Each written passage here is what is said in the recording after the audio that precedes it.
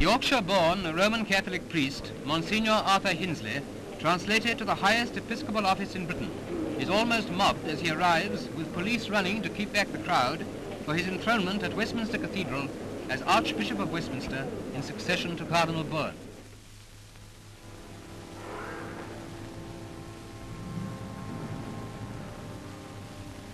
Pathé's cameraman is inside the great cathedral and brings these unique pictures to you of the sacred and awe-inspiring ceremony as Arthur Hinsley takes his seat upon the throne where he is consecrated by Bishop Butt.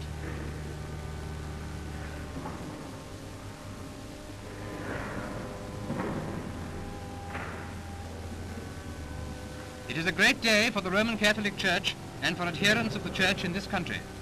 The new Archbishop is joyful as he gives his blessing from a balcony to the crowd below.